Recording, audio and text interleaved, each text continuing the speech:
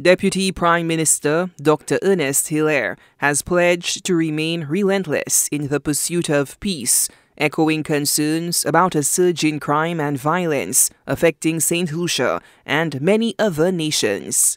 We have to understand the impact that crime has on our society. We need to be very clear that for our country to move forward, for us to ensure that our citizens can live civilized standards of living, that our society can develop, we need to ensure citizen safety.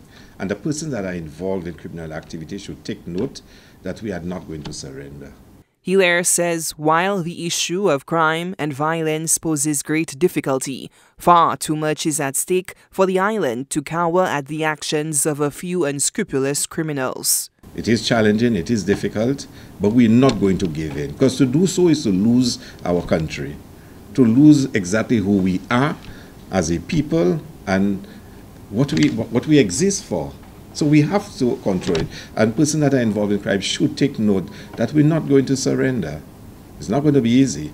Echoing Prime Minister Philip J. Pierre, Deputy Prime Minister Dr. Ernest Hilaire emphasized the distinction between government policy and Royal St. Lucia Police Force operations in combating crime. If it reaches a point where the police believes X, Y, and Z should be done, as mentioned by you, it is for ourselves as policymakers to respond and support them. We cannot tell the police what their operational responses should be. We can share the concerns of citizens with them. We can share with them the feeling that our population, the citizens, are expressing, and to ensure we push them to undertake the tasks in the most efficient and effective manner. Deputy Prime Minister Dr. Ernest Hilaire urges law-abiding citizens to support the Royal St. Lucia Police Force while condemning those involved in criminal activity. So persons who are involved in criminal activity cannot be seen as our allies. They cannot be seen as persons that should get a free pass. They have to be held accountable. And we must support the police to make sure they have the capacity to be able to deal with those situations.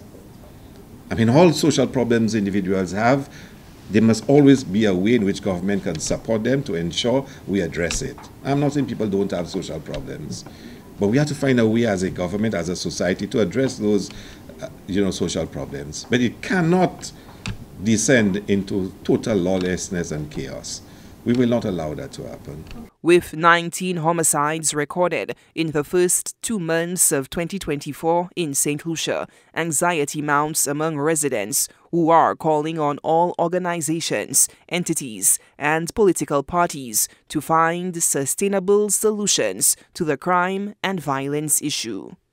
Solange Alfred, HTS News Force.